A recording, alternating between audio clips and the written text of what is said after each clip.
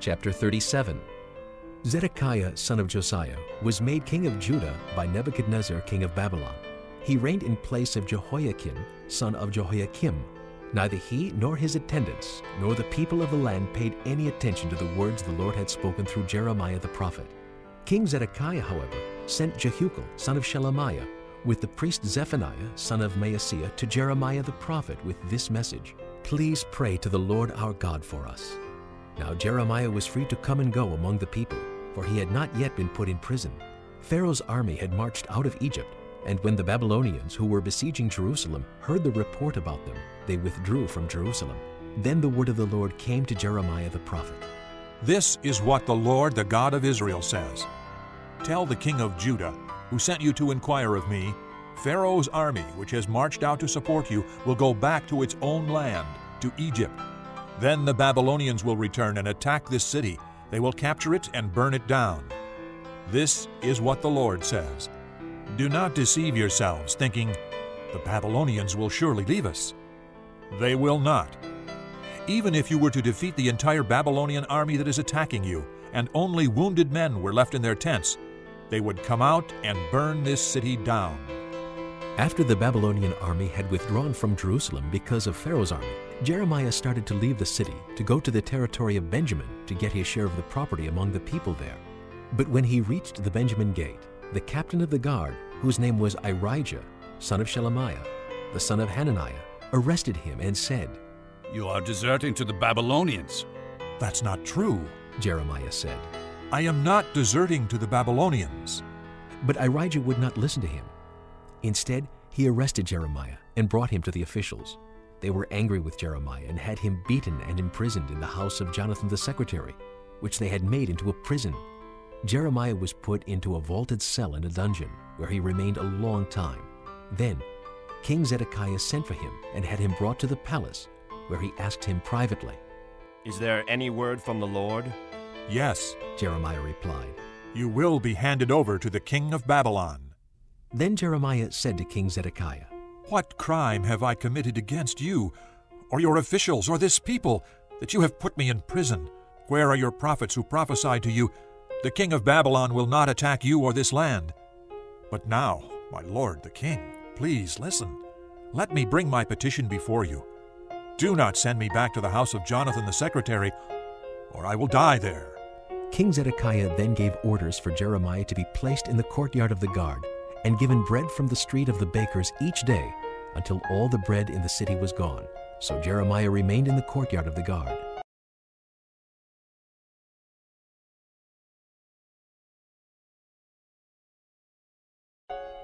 Chapter 38. Shephatiah, son of Mattan, Gedaliah, son of Pashur, Jehucal, son of Shelemiah, and Pashur, son of Malchijah, heard what Jeremiah was telling all the people when he said, "This is what the Lord says. Whoever stays in this city will die by the sword, famine, or plague. But whoever goes over to the Babylonians will live. He will escape with his life. He will live. And this is what the Lord says. This city will certainly be handed over to the army of the king of Babylon, who will capture it." Then the officials said to the king, "This man should be put to death. He is discouraging the soldiers who are left in this city, as well as all the people, by the things he is saying to them. This man is not seeking the good of these people, but their ruin." "He is in your hands," King Zedekiah answered. "The king can do nothing to oppose you. So they took Jeremiah and put him into the cistern of Malchijah, the king's son, which was in the courtyard of the guard. They lowered Jeremiah by ropes into the cistern. It had no water in it, only mud, and Jeremiah sank down into the mud. But Ebed-Melech, a Cushite, an official in the royal palace, heard that they had put Jeremiah into the cistern. While the king was sitting in the Benjamin gate, Ebed-Melech went out of the palace and said to him, My lord the king, these men have acted wickedly in all they have done to Jeremiah the prophet. They have thrown him into a cistern, where he will starve to death when there is no longer any bread in the city. Then the king commanded Ebed-Melech the Cushite, Take 30 men from here with you and lift Jeremiah the prophet out of the cistern before he dies. So Ebed-Melech took the men with him and went to a room under the treasury in the palace. He took some old rags and worn-out clothes from there and let them down with ropes to Jeremiah in the cistern.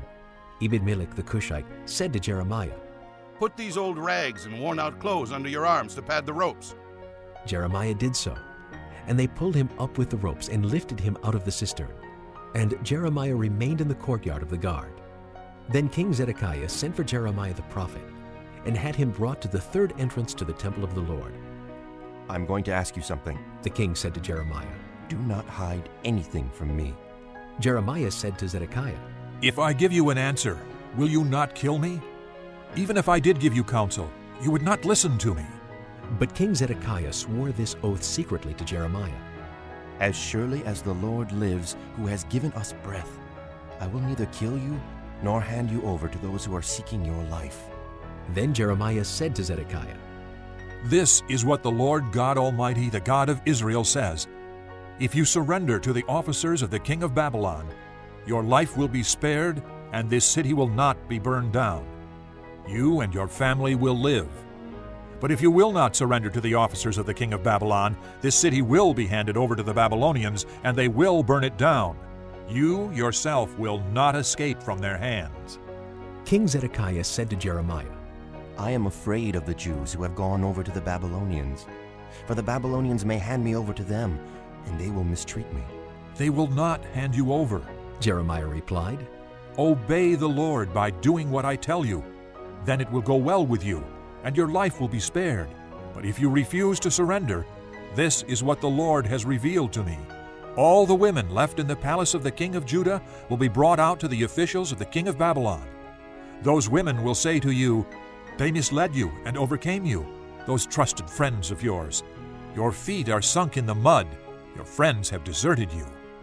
All your wives and children will be brought out to the Babylonians. You yourself will not escape from their hands, but will be captured by the king of Babylon, and this city will be burned down. Then Zedekiah said to Jeremiah, Do not let anyone know about this conversation, or you may die. If the officials hear that I talked with you, and they come to you and say, Tell us what you said to the king, and what the king said to you. Do not hide it from us, or we will kill you. Then tell them, I was pleading with the king not to send me back to Jonathan's house to die there. All the officials did come to Jeremiah and question him, and he told them everything the king had ordered him to say. So they said no more to him, for no one had heard his conversation with the king. And Jeremiah remained in the courtyard of the guard until the day Jerusalem was captured.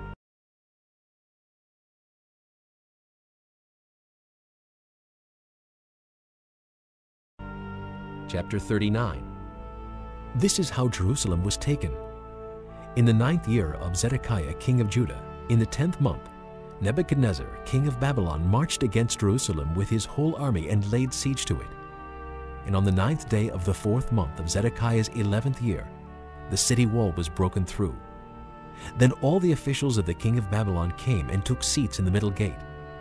Nergal-Sharezer of Samgar, Nebo-Sarsechim, a chief officer, Nergal-Sharezer, a high official, and all the other officials of the king of Babylon. When Zedekiah, king of Judah, and all the soldiers saw them, they fled. They left the city at night by way of the king's garden, through the gate between the two walls, and headed toward the Arabah. But the Babylonian army pursued them and overtook Zedekiah in the plains of Jericho.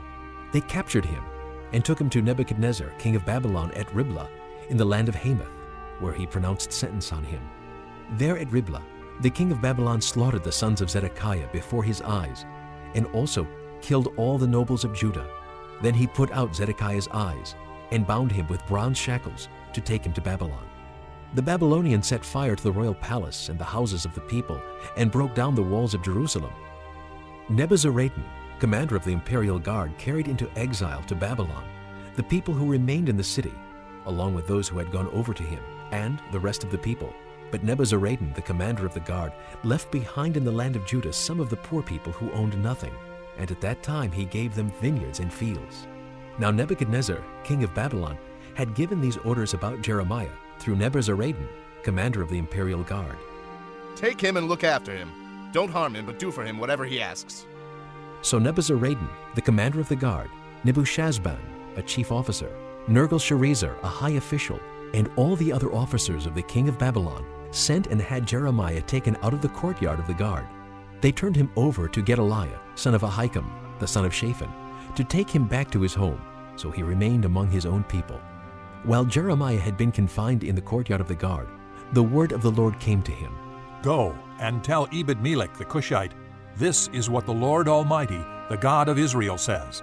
I am about to fulfill my words against this city through disaster, not prosperity. At that time they will be fulfilled before your eyes. But I will rescue you on that day, declares the Lord. You will not be handed over to those you fear.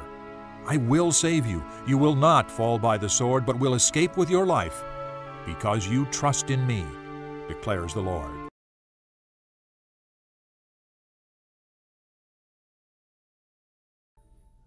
Chapter 3. Therefore, holy brothers, who share in the heavenly calling, fix your thoughts on Jesus, the apostle and high priest whom we confess. He was faithful to the one who appointed him, just as Moses was faithful in all God's house. Jesus has been found worthy of greater honor than Moses, just as the builder of a house has greater honor than the house itself. For every house is built by someone, but God is the builder of everything. Moses was faithful as a servant in all God's house, testifying to what would be said in the future. But Christ is faithful as a son over God's house, and we are his house, if we hold on to our courage and the hope of which we boast. So, as the Holy Spirit says, today, if you hear his voice, do not harden your hearts as you did in the rebellion, during the time of testing in the desert, where your fathers tested and tried me, and for 40 years saw what I did. That is why I was angry with that generation, and I said, their hearts are always going astray, and they have not known my ways. So I declared on oath in my anger, they shall never enter my rest. See to it, brothers, that none of you has a sinful, unbelieving heart that turns away from the living God, but encourage one another daily, as long as it is called today, so that none of you may be hardened by sin's deceitfulness. We have come to share in Christ if we hold firmly till the end the confidence we had at first. As has just been said, today, if you hear his voice, do not harden your hearts as you did in the rebellion. Who were they who heard and rebelled? Were they not all those Moses led out of Egypt? And with whom was he angry for 40 years? Was it not with those who sinned, whose bodies fell in the desert? And to whom did God swear that they would never enter his rest, if not to those who disobeyed? So we see that they were not able to enter because of their unbelief.